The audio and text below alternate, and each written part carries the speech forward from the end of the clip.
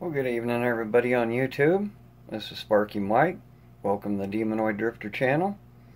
I had a couple more tips to give you tonight, and one I had forgotten. So we'll start out with the fresh water here.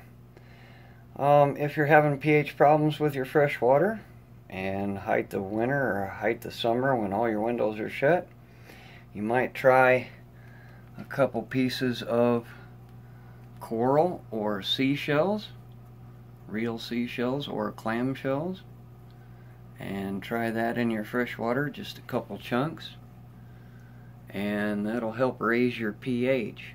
You might try a piece at a time until it steadies out. So that was a tip for this one. I also use baking soda and neutral regulator occasionally, especially when I do water changes and such. And I use a little discus buffer, neutral regulator, and of course a good old baking soda. A little dash here and there. We'll bring it back up, neutral it out. It seems to fall on this tank as well. Of course, if I have the windows wide open, it stays up. So last couple days it's been cold, so I have used the CO2 scrubber and have depleted maybe a quarter of the media that's in the reactor itself.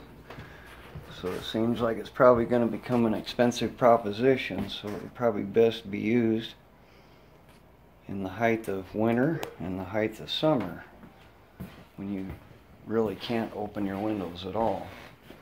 Last 2 nights it's been down, I think 20 something last night, so of course I just shut all the windows and run the scrubber. So I thought I'd give you a view of everybody tonight. Of course the gobies are in here digging big giant holes and filling up the cracks in between the rocks. And we'll venture down below.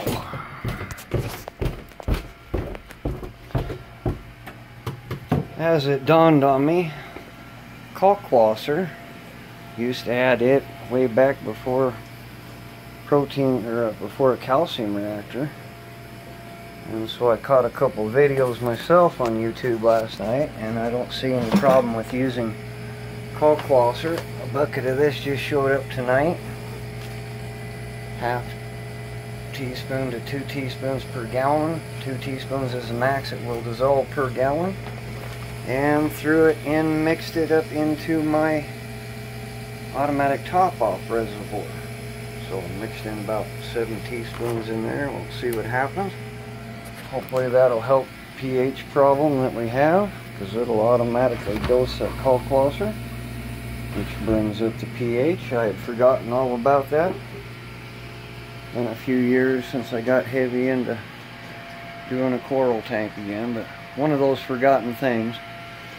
And you can see about a third of the media is gone already, turned purple.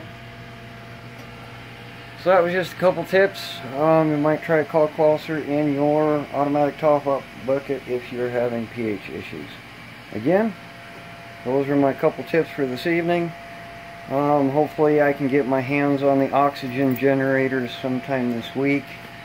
They've already been bartered for, so just a matter of arrangements to go pick them up, and then hopefully by this weekend or next week I'll get them online, and we'll see what happens to the pH with that. So between the Kalkwasser oxygen generators, the scrubber, and outside air line, 2 outside air lines feeding this system, it's coming along.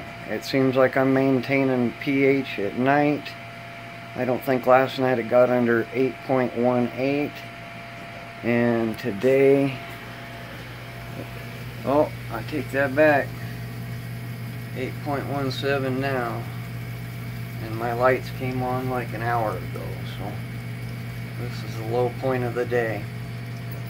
8.17 is my low. Daytime highs are hitting up 8.22, 8.23, so I've made some improvements. Woohoo! Everybody have a great night. Thumbs up, subscribe if you haven't. Take care, everybody.